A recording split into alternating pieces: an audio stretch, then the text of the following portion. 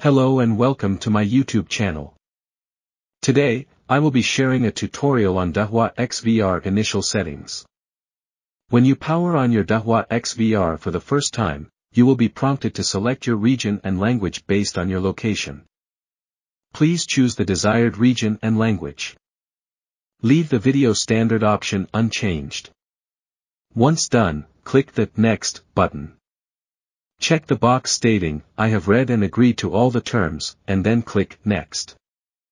Set your time zone, date, and time. When ready, click Next. You will be asked to create a new password, confirm the new password, and provide a password hint.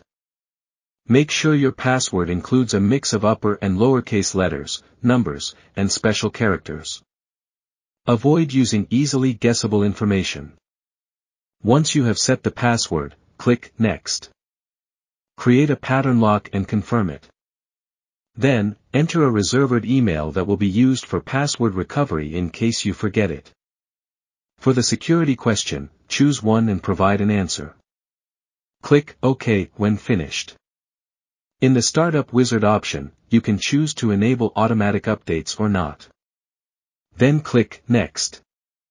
In the Basic section, you can review the settings or proceed by clicking Next. In the Date and Time section, you can review the settings or activate the NTP feature, then click Next. In the TCP/IP section, click the pencil icon to modify settings. Enable the DHCP option and click OK. Then, click Next. In the P2P section, you can see that the service has been activated with the status Online. You can now download the gdmss application from the Play Store or App Store on your smartphone. Now, let's proceed with the configuration on your mobile phone. Firstly, open the gdmss application. Once it successfully opens, click on the plus sign located in the upper right corner of the screen, then select SN/scan. Point your camera towards the QR code of the device SN found in the P2P menu. Once the scanning is successful, click on Next. Proceed by selecting DVR/XVR. In the Device Name field, enter the name of your DVR, and in the Device Password field, enter your DVR password. Afterward, please click on Save. In the next step, simply click on Done. Congratulations! You have successfully added your Dahua DVR to the gdmss application.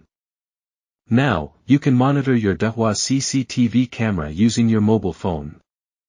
Now, let's continue with the unfinished initial settings by clicking the Next button. In the Audio/Video section, for the time being, leave the settings unchanged and click Next. In the Snapshot section, leave the settings unchanged and click Next. In the Storage section, also leave it at the default settings and click Next.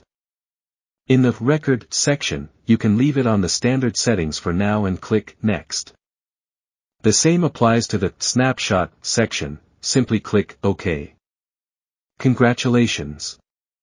You have completed the initial settings for your Dahua XVR. That's it. Dahua XVR initial settings. If you have any questions, feel free to ask in the comments section below. If you found this video helpful, don't forget to subscribe to my channel, give it a thumbs up, and share it with your friends on social media. Thank you for watching, and see you in the next video.